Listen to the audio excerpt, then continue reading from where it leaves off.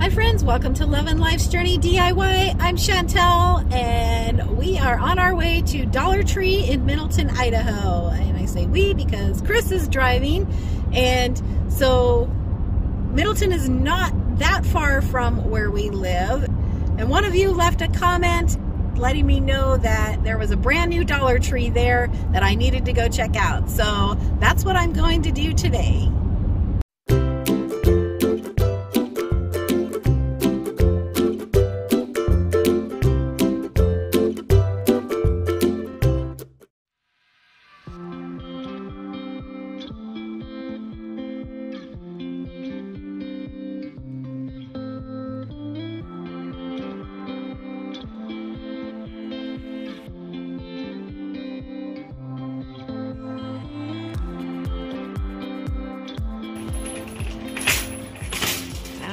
Look at all this space. The first thing I noticed about this store inside is how much space there is. They have a lot of room to grow, and I think they are still getting stock in to fill up the shelves.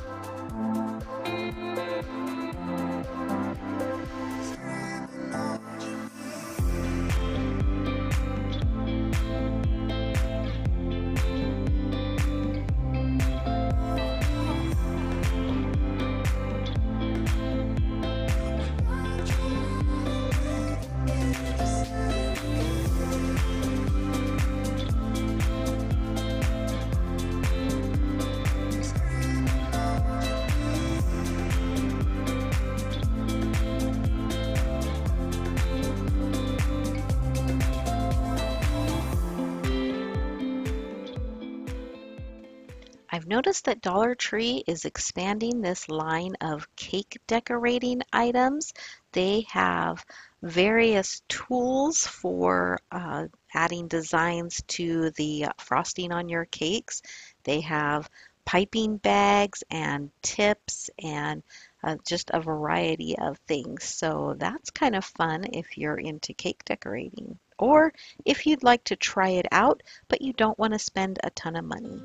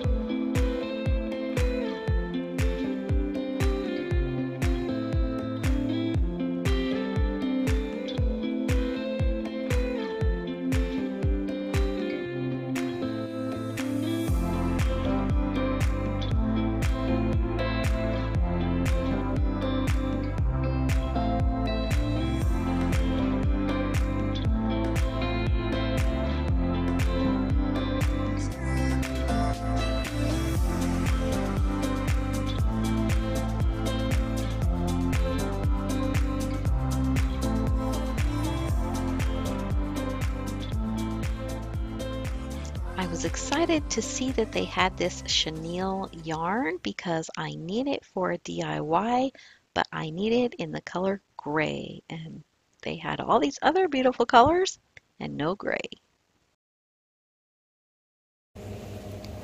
So I'm kind of laughing at this because it's a pet IQ puzzle. You put a treat in it for your dog. Our dog would just eat like the whole thing, plastic and all. Okay, so here are my thoughts on that Dollar Tree. He said it opened just like a month ago, and I thought it was really interesting that everything was $1. It didn't even open as $1.25. So that was interesting. I don't know if they're gonna change it, but for now it's $1.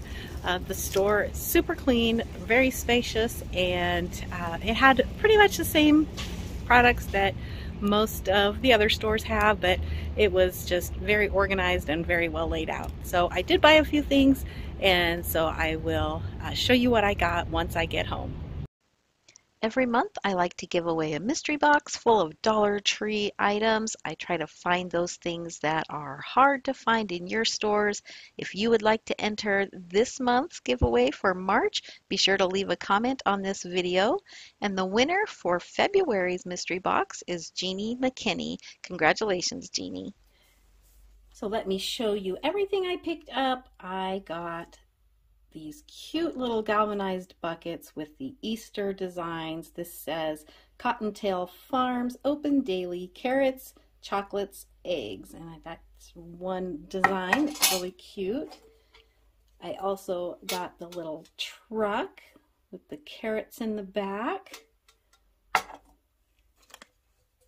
And of course the little Easter gnome. It says egg hunt on his sign, happy Easter on the bottom.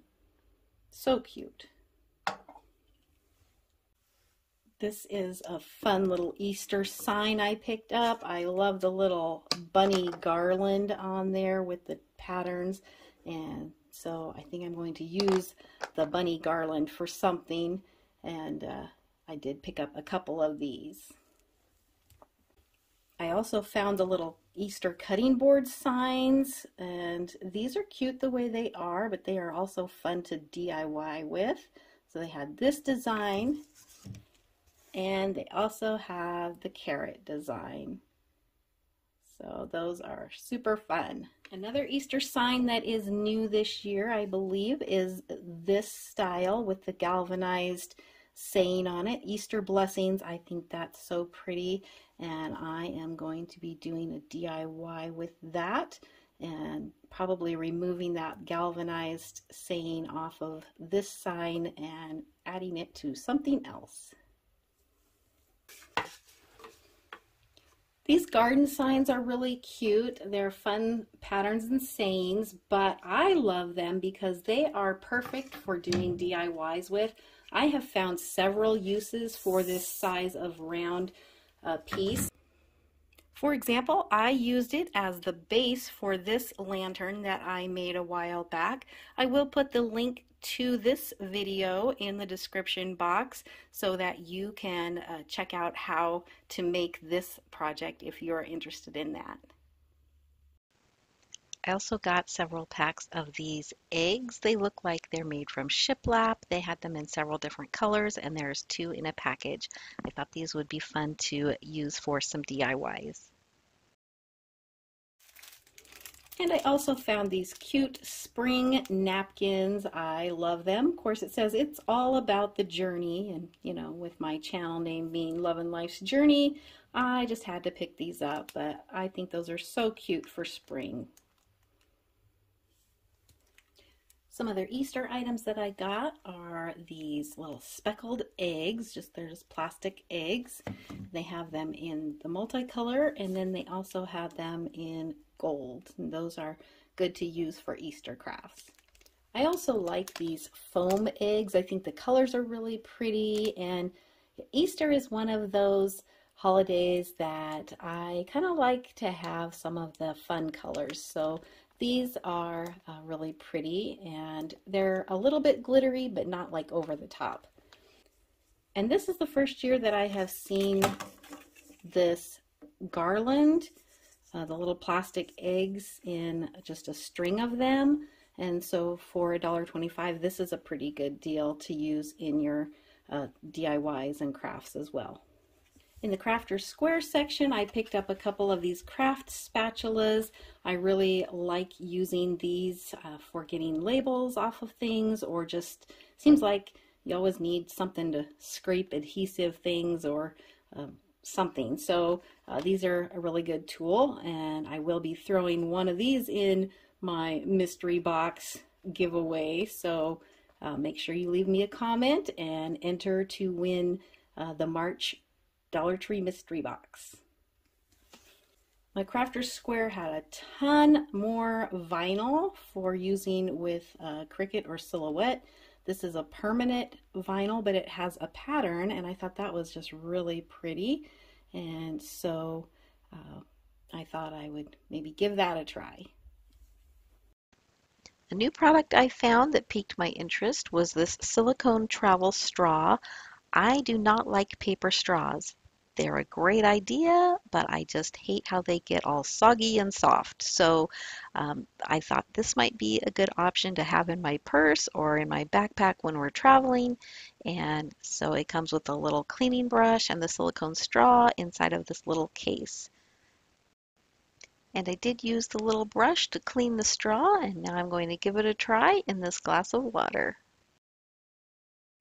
It looks a little funky because it was folded up in that little container, so it's a little squirrely looking, but let's see if it has like any weird taste or anything.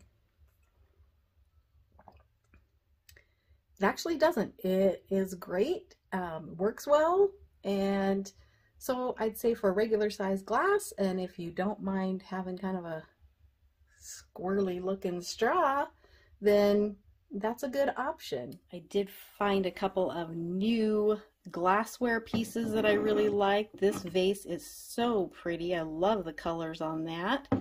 And then this little square container that's iridescent that has the lid that's kind of a rose gold color. That is really pretty as well. I did find in the floral and garden section this cloche that is smaller than the regular ones that they have been carrying. So this is the regular size that I have seen in the past and I picked up previously. This is the new size and it has a brown base instead of the black.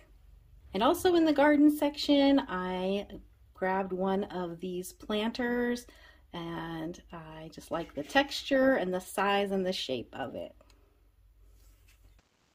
The last couple of items that I picked up were these twine carrots with the little raffia tops, and then I also got an unfinished wood rabbit shape. And so we are going to jump in and do a couple of DIYs using these items right now. And on this first project, I'm going to be testing out this Crafter's Square hot glue gun and the glue sticks from Dollar Tree. I've been curious to know how this works because honestly, a hot glue gun for $1 just seems a little sketchy. So I'm going to get this hot glue gun plugged in and heating up. I like to use a glass trivet from Dollar Tree to put under my glue guns because the hot glue just pops right off of this. And so I'm going to get this hot glue gun heating up.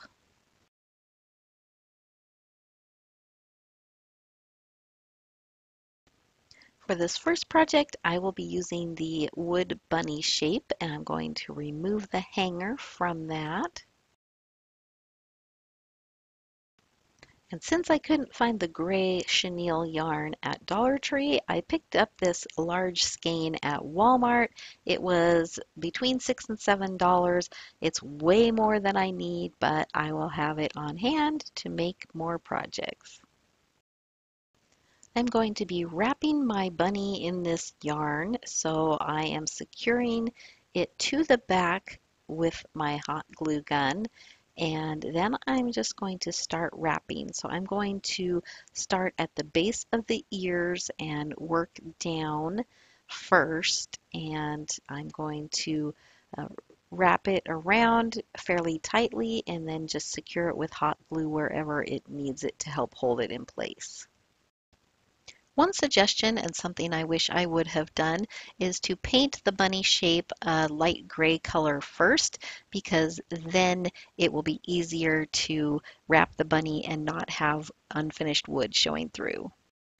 So a couple of observations about the glue gun.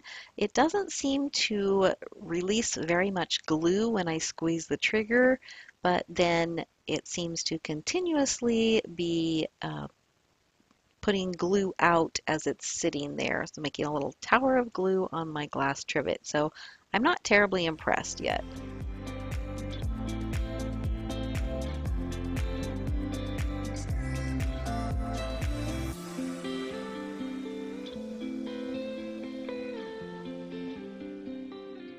Once I get to the feet, I am going to just continue so that the main body part is covered, and I'm not going to worry about covering all parts of the feet because I'm going to be going over them again. So I'm just finishing off the body and making sure that it is all covered with yarn.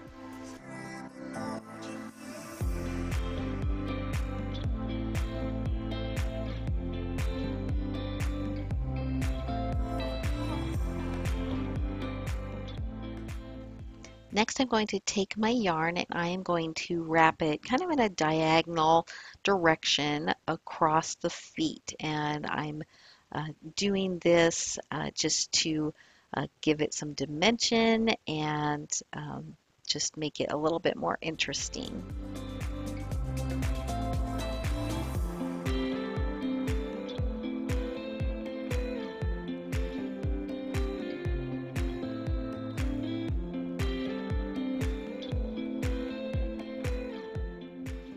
Once I have the feet done, then I'm going to basically do the same thing with the ears. So I'm going to attach the yarn at the base of the ears on the back side and then just wrap it around.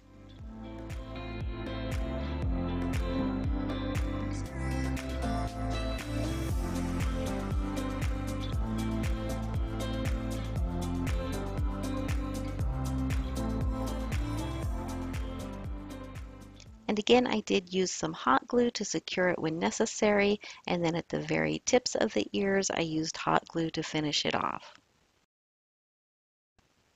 So now my whole bunny is wrapped in the chenille yarn, and I had quite a bit of yarn left over. So I think a couple of skeins from Dollar Tree would be plenty if you can find it. But I have a lot left over to use for another project. To finish my bunny off, I'm going to use this burlap ribbon that is also from Dollar Tree just to tie a bow around one of the ears.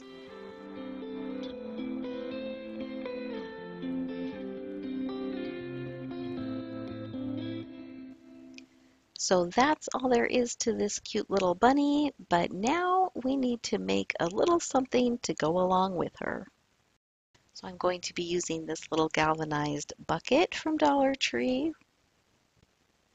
and I'll be using these twine carrots, as well as one of these little chalkboard picks. These come in a 4-pack from Dollar Tree. I'll be using a little bit of floral foam and also some of this green Spanish moss. This is from Walmart, but you can pick up moss at Dollar Tree. I'm going to start by cutting a piece of my floral foam and putting it into my bucket, and I want it to only go about halfway up the bucket. So I don't want it to go all the way to the top. I just need a little bit in the bottom as a filler. Then I'm going to add a little bit of moss, just enough to tuck down around that piece of foam to hide it. Then I'll place a few of my carrots kind of randomly in the top of the bucket. I'm going to put 5 in there. Typically an odd number is what you would want. Then I'm going to make my little sign using the little chalkboard pick. And Dollar Tree does carry these chalk writers. However, they have a pretty wide tip and they're hard to write on small things with. So I use a chalk marker that I picked up at, I believe, Michael's quite a while ago. I've had them for years and they last forever, but they have a more fine tip and they're easier to write on smaller items.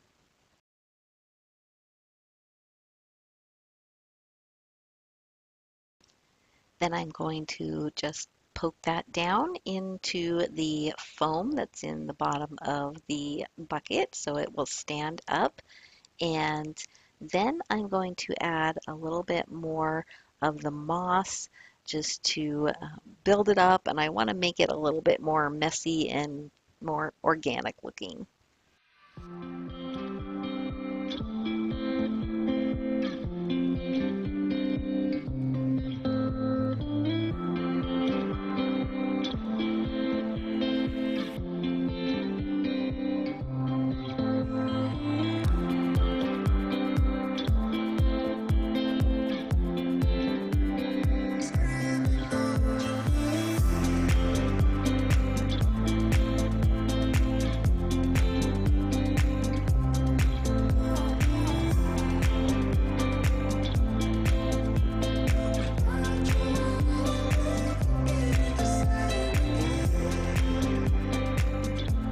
So here's everything I picked up. I'm pretty happy with this haul and I'm excited to start doing more Easter and spring DIYs using these items. If you like this video, please give it a thumbs up. It really helps my channel to grow. And if you haven't subscribed yet, be sure to hit that subscribe button so you can see more DIYs of what I do with some of these items. Also, be sure to leave a comment on this video to be entered into my Dollar Tree mystery box giveaway that I will be giving away at the end of March. Thank you so much for watching. I hope you all have a blessed day.